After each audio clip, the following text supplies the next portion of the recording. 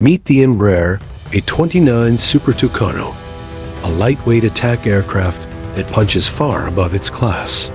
Built by Brazil's Embraer, this turboprop isn't just a trainer. It's a combat-proven platform built for counter-insurgency, border patrol, and precision strikes in rugged terrain.